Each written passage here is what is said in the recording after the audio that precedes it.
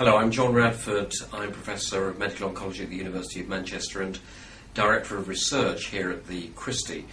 The Christie is a large tertiary referral centre for people with cancer throughout the northwest of England and elsewhere in the UK. And we do a lot of clinical trials from phase 1 through to phase 3, all with the intention of improving outcomes. We're trying to devise new treatments, compare those with existing ones, and trying to do better wherever we can to improve the outlook for people with cancer. So we work with lots of different colleagues from around Manchester, around the UK and internationally. And one of our important partners is with pharmaceutical companies. We have a particular relationship with AstraZeneca. Their base is at Alderley Park, which is just a few miles south of here.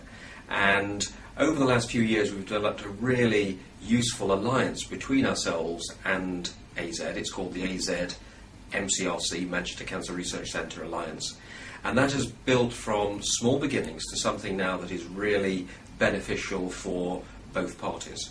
And so that allows us to take new drugs that AZ have developed, build those into clinical trials, and do those quickly and efficiently so that patients can benefit as soon as possible.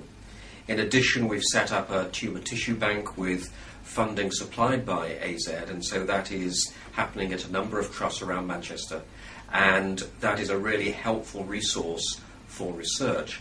And in addition, we want to make sure that the next generation of researchers is trained appropriately, and so the AZ MCRC Alliance has a number of PhD fellowships that links between laboratories here at the Christie, between the clinics here at the Christie, and AstraZeneca itself up at Alderley Park. So I hope you can see that we've got a really effective relationship. The alliance has built from small beginnings to something that really is now quite substantial and is really helping to move forward the development of new medicines for cancer and train the next generation of researchers and provide resources for future research.